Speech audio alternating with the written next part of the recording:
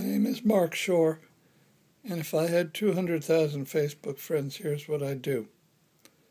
The other night I was in Chicago on a mission, and someone told me about a poetry reading at a bookstore called Afterwards on Illinois Avenue. There aren't as many bookstores in Chicago as there used to be when I grew up, and this was a good one.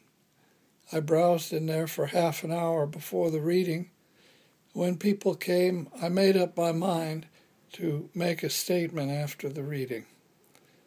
I purchased a book, Studs Terkel's Reader, and stood at the counter.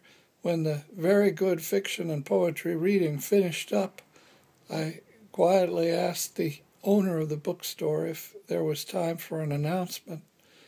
She introduced me, and I said, I'm the fictitious author of some organizations, Bookstores Without Borders, Literature Without Amazon, and Occupy Independent Bookstores. And I'd like to hereby ask everybody in the bookstore tonight who's been listening to this great reading about literature on the internet to make the connection between literature on the internet and their own trusted independent bookstore.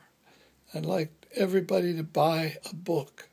Many did that night, and that's what I'd do if I had 200,000 followers on Facebook.